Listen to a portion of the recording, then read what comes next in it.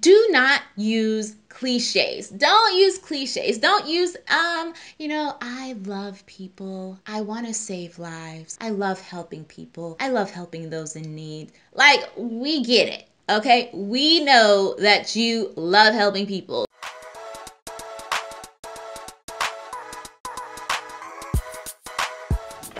What's up, you guys? It's Adanna. I am back with another video for you guys. So I've been doing these little consultation sessions, and then I've also been responding to emails and such, people just asking for advice about their personal statement, or asking me, hey, how did I do my personal statement? And if you haven't already done so, go ahead and check that video out. I talked about that with my husband, so I will leave a link for that in this video and in the description box. But that is, like, I feel it is the number one thing that will help you get into PA school. Like, if your personal statement does not say, this is me, this is who I am, this is what you're going to get. You're going to get an amazing bomb person that you want in your school, then it shouldn't be your personal statement, because your personal statement is in your own words. I mean, you know yourself the best, right? I mean, come on now, like, you know yourself. So you should be able to highlight those aspects of yourself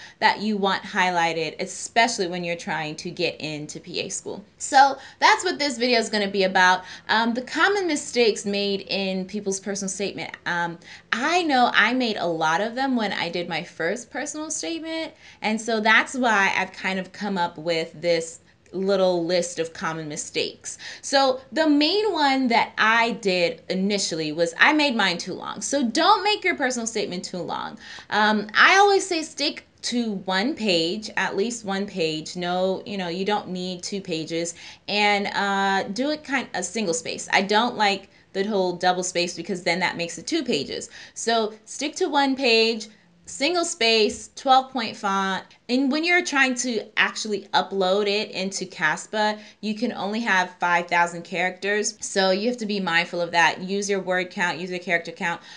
Try to make sure how many characters you have in your personal statement, so that it will fit, so that parts of your personal statement won't be left off, because you only have 5,000 characters to fit into that personal statement slot in the CASPA application. So definitely be mindful of that when you are writing your personal statement. Keep it to one page and under 5,000 characters. Okay? Okay, now I got it. Okay, I got it. I got it. Okay, I got it. No, I got it. All right, I got it. Next mistake that people usually make is rambling. I'm guilty of it, guys. I'm guilty of rambling sometimes. I do that sometimes. I might be doing it right now, but I'm guilty of rambling. We all are at one point in our lives, and there's no place for it in your personal statement. Do not ramble. Get straight to the point, okay? I don't need to know, hey, I was married in 2009. I had a beautiful wedding. We bought a dog, and that put us back, so I had to get a job, and now I'm working as a MA when I used to be a CNA, because I went to school for that. And like, nobody needs to know. We don't need to know all that. First off, that's going to just jack up the number of pages that you have. And then secondly, like, I don't really care about your dog and your marriage. I care about you and what you're going to bring to the table to my school. What asset are you going to fit in with respect to the PA profession and then my school? That's what I care about. So get to the point. Go ahead and make sure that you paint a nice little picture. We did that in my personal statement again with my husband, and you guys can see that we took them on a magic carpet ride. I brought them into like Aladdin. We were on a magic carpet ride together. It was amazing, you guys. Right? And that was cool because Aladdin was my favorite Disney cartoon when I was younger. So we took him on a magic carpet ride, and I mean, I enjoyed myself, and I'm pretty sure whoever read my application enjoyed themselves as well, because that was a really good imagery. And so you can go ahead and do that, paint a small picture, but get straight to the point. That's literally all you need. Thirdly, do not use cliches. Don't use cliches. Don't use, I love people. I want to save lives. I love helping people. I love helping those in need. Like, we get it. Okay, we know that you love helping people. We know that you want to save lives. Unless you don't, unless you're just in it for the money, then like stop right here. You know, like don't even continue, because that's not going to carry you through the career when your days are long and you're hard. But you know, that's just little soapbox moment for you guys. Sorry about that, but no. So we get it though. Back to our regularly scheduled video. We get that you want to help people. I don't need to hear that you want to help people. Come with something different. Come with something original. Come with something new. Say that in a different way without saying that I want to help people. Help me understand that this is in you, that this is in your character and in your bones, but don't explicitly say it, because I mean, I get it. You're applying to PA school. I know that you want to help people. Okay. Don't use too many I's. I. It's your personal statement. Like, I know that. So I don't need to hear you say, I like to do this. I did this. Get away from so many I's. Use other pronouns. Use other adjectives when you're trying to describe things, so that your paper is not riddled with I's. Check your grammar and your spelling. Oh my gosh. This is on some of the actual schools that I went to, their website. It talks about grammar and spelling mistakes. So definitely make sure that you proofread that thing 1,000,001 times. Go ahead. Yes, you can use Word, but hey, you know, sometimes you may spell something that is actually close to the word that you were trying to spell. So you misspelled it. You spelled another word. Word is not going to pick up on that, okay? It only picks up on like actual like wrong words spelled, and then, you know, your common grammatical errors. So definitely go ahead, you proofread it at least, I don't know, 3 or 4 or 5 times, and then have somebody else proofread it, and then have somebody else proofread it, and then have somebody else proofread it, because you don't want to be going up and saying like, I'm trying to get into PA school, but I don't know how to spell. Like, no, that's not the person that you want to be, okay? So definitely go ahead and make sure that there are no grammatical errors and that there are no spelling errors in your personal statement. All right, this is my personal thing, just because I guess my school has kind of ingrained it into me, but do not continue to use physician assistant. And don't use physician's assistant, because we're no longer, that's no longer the thing. You know, we're not physicians, like that possession is not there. So no, we're not physician's assistant. We're not the physicians. We don't belong to them. We are physician assistants. And then just continue after that. I mean, if you want to say it once, great, go ahead and do that. And then from there, use PA. You're applying to PA school. They know that you know what the term means. Just continue to use the term PA, because, you know, it's touchy for different people. Some people feel that there needs to be a name change. So you constantly seeing physician assistant might be a little unnerving to them. I don't know. So this is my personal thing. I feel like you can use it once, and then from there just continue to use the acronym. We get it. You're applying to PA school. We know. Okay. So just use PA. All right, you guys. Big like flashing red sign. Do not, I repeat, do not lie. Do not lie on your personal statement. Don't make things up that you did, that you didn't do.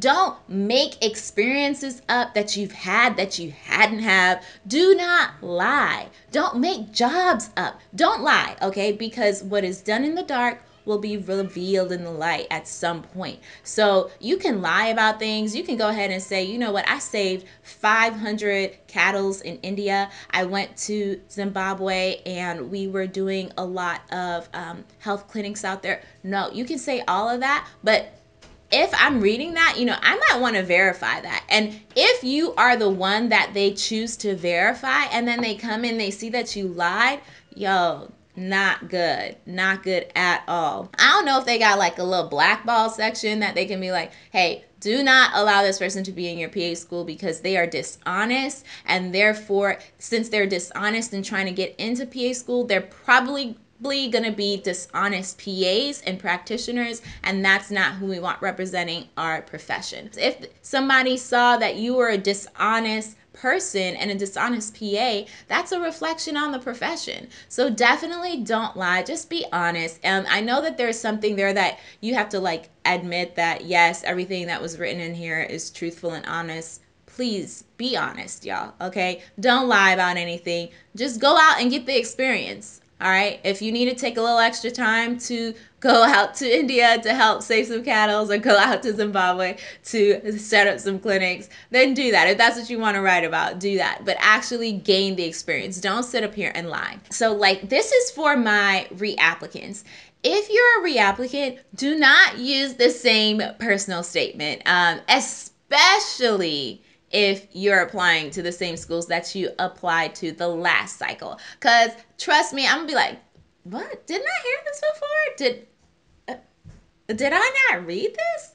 Did they use the same personal statement that didn't get them in the last time? There's been no growth. Like, take them on that journey knowing that, hey, yes, you know what? I have bettered myself. There's been growth in my life, in my personal life, in terms of, I don't know, I'm more mature in my actual work life. I've gotten more experience. Take them on that journey. Make sure that they understand that there has been some trending upward movement and that there has been growth in you as an applicant. So rewrite your personal statement. I know.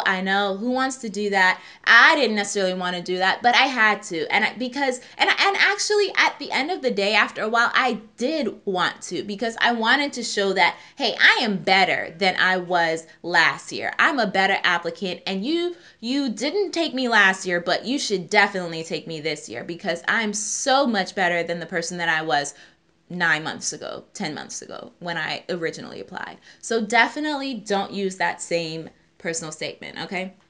So again, when I was talking about the grammatical stuff and I said, revise it, rewrite your personal statement. When we were doing our personal statements for med school, the personal statement person who came and talked to us about, I guess it was just like an English teacher, but they came and spoke to us about writing personal statements. They told us to rewrite it at least 3 times. So that was something that I kind of stuck with and I held with. Rewrite it 3 times. Make sure that you can write it once, you look at it, you read it, and then you come back and you tweak it again a second time and then a third time, just to make sure that anything that has happened, like visit it over the course of a month or 2 months. Anything that has happened, new experiences that you had, new things that have occurred in your life, you can add that in or take certain things out, tweak it, make sure that it is prime and in pristine condition for when you're ready to put it in your CASPA application, because that is important. It's important to be able to see it with fresh new eyes and to actually be able to augment it in such a way that will show you in the best possible light. Okay, so definitely do that. And with respect to rewriting it, again, take them on a journey. Take them on a ride of the life of Adanna, the life of insert your name here. Okay, so take them on that journey. Make sure that they're able to experience what drove you to the PA profession, and then now where you're at now in life, like the steps that you've taken to get to the point where you're at right now to apply to PA school. And then lastly, like I feel like this is really important as well. Make sure that you are distinguishing why you chose PA. Why do you want to be a PA as opposed to an MD, an NP, an OT, a PT, and a RT, respiratory? Like, make sure that I can actually distinguish that, because there are a lot. Sometimes I've read personal statements where it's like, oh, okay, like I want to be in healthcare. I've always wanted to be in healthcare. I love helping people, all the cliches. And then I'm like, well, why PA? Why did you choose PA? I have no idea why you chose to become a PA or why you want to become a PA as opposed to a nurse or a CNA or an MD or an OT. So be specific in what has driven you to the PA profession, because that will help me understand as an admissions counselor. That will help me understand, okay, yes, this person really knows about the profession. They really know what they want, and they definitely are someone that I want to add to the ranks. So hope these help. I hope these help. If you have any other questions about personal statements, go ahead and head on over to my other video that I did with Ant.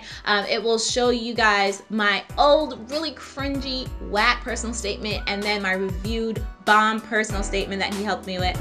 And then if you have any questions for after watching both of those, just leave them in either comment section, and I'll be sure to get back to them as soon as I possibly can. I thank you guys so much for watching and joining me on this journey. Please, please, please, if you haven't already done so, subscribe and join me on my journey and on Instagram at Adanna the PA, and like this video. Thank you guys so much for watching. I will talk to you guys next time.